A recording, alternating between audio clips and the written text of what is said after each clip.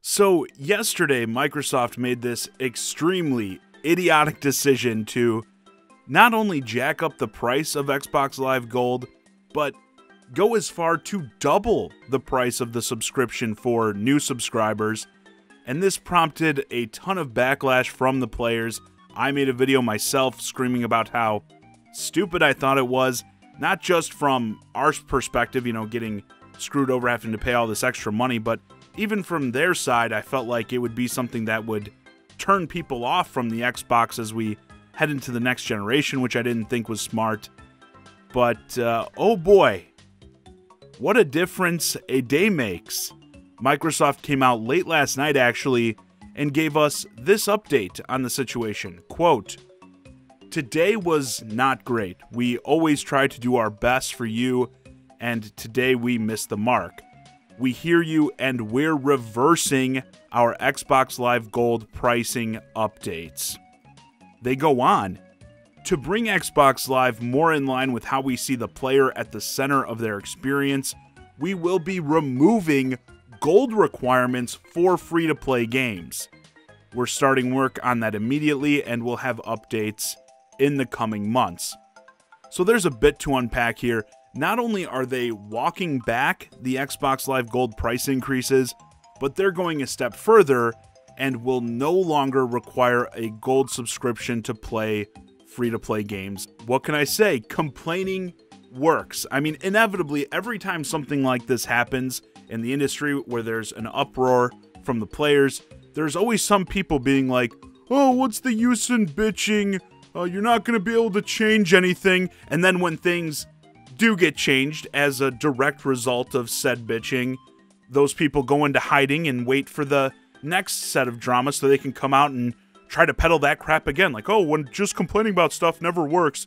Raising issues, especially with these big companies, is an important part of the relationship between us, the consumers, and them. And I always say this, we the players are the money. This entire industry doesn't even exist without us. So to act like we're powerless, just have to put up with whatever they do, is crazy talk. Sure, we don't always get what we want, but that doesn't mean it's not worth trying. And I personally can't really think of a situation where things worked out better than they did here with Microsoft and this Xbox Live Gold price situation. Not only did we get this awful price increase backpedaled, but things are being made even better with them not requiring the gold subs anymore for free-to-play games. I mean, don't think for a second that that isn't a direct result of the complaining about the price hike. It's not a coincidence that they're doing both of these things. While people were explaining how stupid the price hike was, I mean, a full doubling of the price, just ludicrous, I saw many people, again, myself as well, in my video bring up the fact that Xbox is the only place that requires the online subscription deal to play free-to-play games on their platform. So surely, while they were just getting bombarded all day with criticism, they saw that theme, people bringing this up like, you're the only platform I have to pay to play free-to-play games. Free is in the title. I shouldn't have to pay anything to play them, but I have to have this sub on your platform. Such a stupid decision, however you look at it. Now, I want to be clear that while I'm happy that we saw this course correction, I don't think it excuses the original attempt at freaking doubling the Xbox Live Gold price to begin with. I mean, I don't know how many times I can stress it. It's not enough. This wasn't like a small little, $5, $10 increase. They were doubling the price for a yearly subscription. And I believe it's important that we don't allow these companies to sort of farm goodwill in this way. Like, I see a lot of people in the replies to this announcement when they walked this back being like, "See, guys, this is why Xbox is the best. They listen, unlike Sony and Nintendo," which you probably have a point. I do think Sony and Nintendo would be less likely to listen to players in a situation like this. But backtracking this awful decision shouldn't make us, like the company more.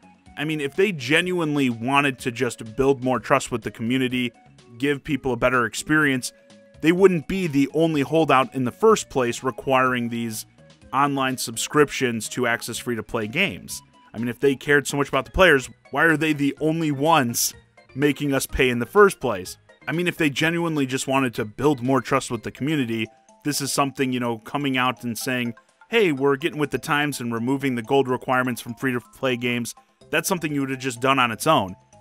This was a direct result of them trying to double the price of that service, double the price of your access to those games, and then just getting hammered for it from all sides of the internet. Again, I'm not trying to turn a positive outcome into a negative. I can already see people be like, God, ChiGuy, they give you a better deal in the end and you still want to complain about it. You know, if we let these situations get us acting like, oh, wow, they listened, they're one of the good guys, then what stops these companies from just doing something stupid like this every couple months, and then when they backtrack it, being like, okay, give us our praise, we listened, we did the right thing, love us again. I mean, like these companies always try to do, if you look at that statement, oh, we missed the mark, acting like they made a mistake, an accident. You know, I was just talking about this with Cyberpunk. No, they knew exactly what they were doing, trying to screw people, but the backlash was getting to be too great, so they retreated. That's the fact. And I do think Xbox is in a much better situation now as a result, but let's not downplay what actually happened here. But yeah, considering that, I do think this makes Xbox more appealing here as we head into this next generation.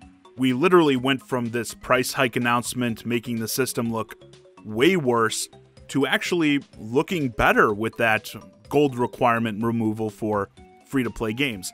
I saw a lot of people, when I was looking at discussions about this announcement, talking about how just them making you pay for gold to play games like Call of Duty Warzone is the one I used as an example yesterday, or you know, other big free-to-play games like a Fortnite or something. That's something that directly turned people off, because they were like, you know, if those are the only big multiplayer games you play, and you're able to play them for free on literally every other platform, that kind of pushes you into that direction.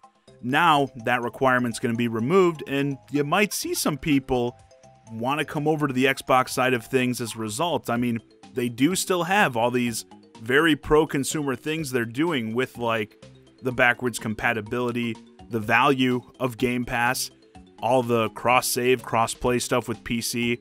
So yeah, maybe taking that big negative away now may actually get some people to side with Xbox as we head into the next generation. And I want that to be the case. I want there to be serious competition between the Series X and the PS5. I want everybody, when they buy, whether it be a Series X, PlayStation 5, Nintendo Switch, a PC, I want people to get their money out of it, to feel like they made a good purchase.